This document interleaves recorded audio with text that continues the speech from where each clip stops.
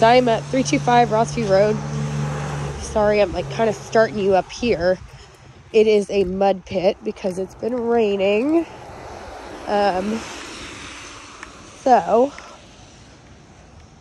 Circle Drive, which is great. That one, I can't remember if that's, I think that one is that might be new construction, but it might also be a remodel. That one's significantly smaller than this one though. So obviously you were stationed here 5 years. I'm sure you know exit 8 is kind of a more desirable location. So to find new construction here at 350, especially on an acre, is pretty rare. Honestly, actually more unheard of. So you're not going to get a garage with this one, but you do have the lot to put a shop in if you wanted to do that.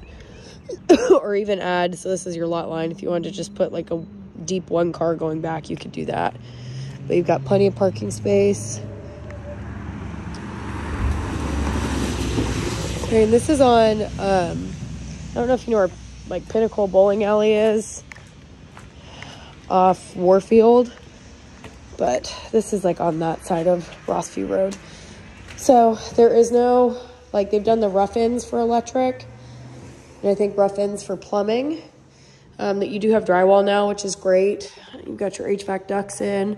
So they've been scooting and booting, so just kind of, you know, trust the process with me a little bit because I don't have any lighting, so we're just going strictly off natural light, and it is like 5 p.m. So, okay, fireplace. I am not sure if this property's on natural gas or not. You've got some really high ceilings in the entry though, which is great. Really big sized living room too. You could fit a really big sectional in here. Okay. It's hard to tell what noise will be like when it's completed because they have the windows open and there's not even a doorknob yet, or a door lock. So you've got a bar here. So this is going to be an overhang where you could put some stools. You'll probably fit 3 24-inch stools right here. For extra seating, you'll have an island here. Right over here, that's going to be where your oven and stove go, microwave. And then over here will be your fridge. Okay, and then this will be dishwasher and sink. So from the sink, you can watch some TV. Okay, and then back side of the kitchen, this is going to be what we would call your little eat-in part of the kitchen. So if you wanted a table, you could put that in here. Over here, this is a coffee bar. Pretty cool they put that in. Tons of cabinetry here. Okay, and then right off the kitchen, you also have I guess, no, you don't, not entirely. I was going to say split bedroom plan, which would make it even more of a rare find. Very desirable floor plan. But here would be the master bedroom. So your room looks out back onto the lot, which is definitely downhill. And again, you have to kind of use imagination with new construction. All of this will be seeded. All right, so in the front, they'll put sod. In the back, they'll put seed and straw. So it's not just going to be a giant mud pit, and their debris will get picked up. But you got about 9-foot ceilings in here, which is great. So you don't feel like the ceiling is like falling in on you. All right, here's your bathroom. We've got double vanities. This is where your toilet will go. And then a shower tub combo. Nothing crazy. Okay, these soft clothes. Shaker cabinet. Nice. Okay. Pretty good walk-in closet. And again, they will put in the rods and shelving.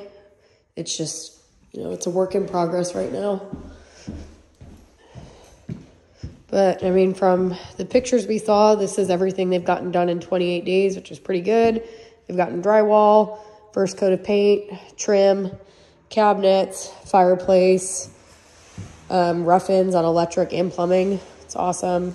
And HVAC. So they're moving along pretty quickly. The biggest issue, you know, we usually see with construction is weather bearing, and if things are in stock. So it's good. They've got cabinets, all that stuff in stock. They've just got to do floors and finish up plumbing and electrical.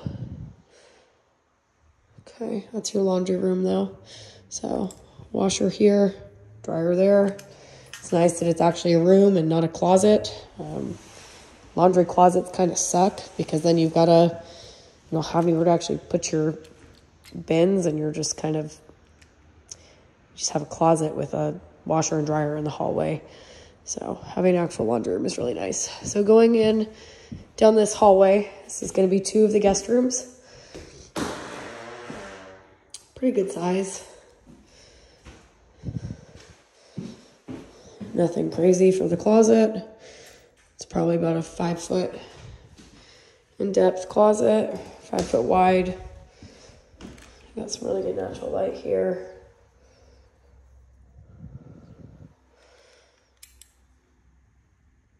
Okay.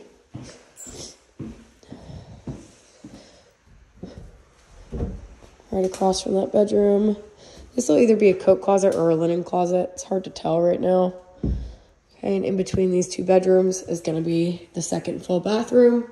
Single vanity, toilet, shower tub combo, transom window for more natural light. Love that. Okay, this is going to be guest room number 2.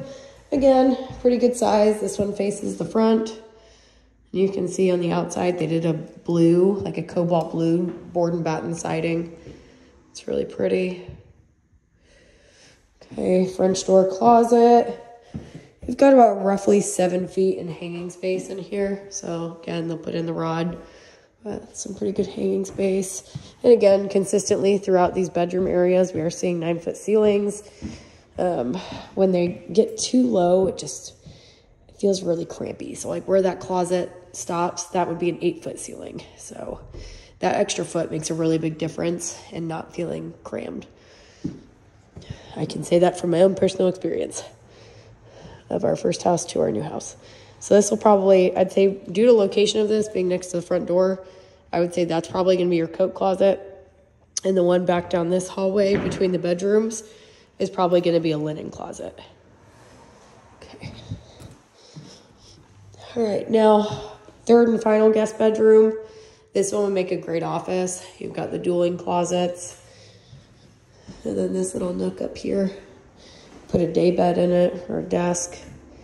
I think it's a great opportunity to do some built-ins. I would do a built-in day bed with some sort of drawers underneath as a pull-out.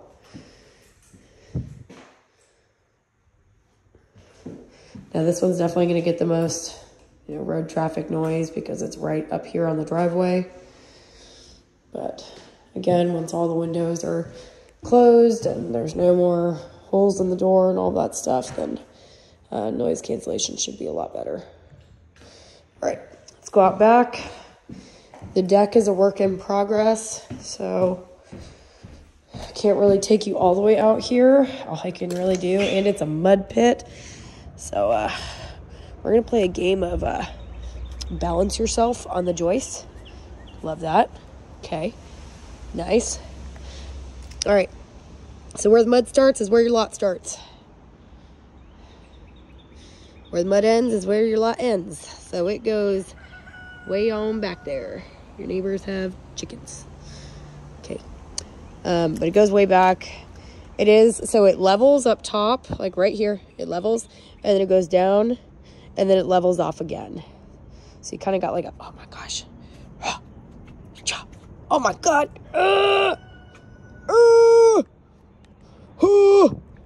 Scary.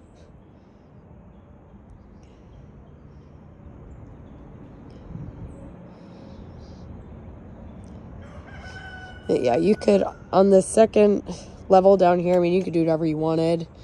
If you wanted to fence in the whole property, you could definitely do that. But you could put, a shop shed down there if you wanted some extra storage space. But it's an acre. Play around on, and it's, you're about, let's see, 5 minutes to the interstate, not even, because the interstate is off Rossview Rd, just on the other side. I'd say you're about 2.5 miles to the interstate. So probably about 25 minutes to post, maybe 30.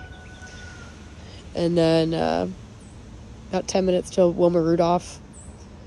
So closest grocery store is either going to be Walmart on Wilma Rudolph, or Walmart and Publix on exit 11 in Sango. That is one downside to exit 8. It does not have a grocery store.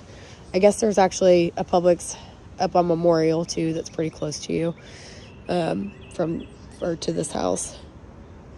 But you got bowling alley right there. You got the property to play with. Okay, now I'm going to end this because now I got to venture my way back inside.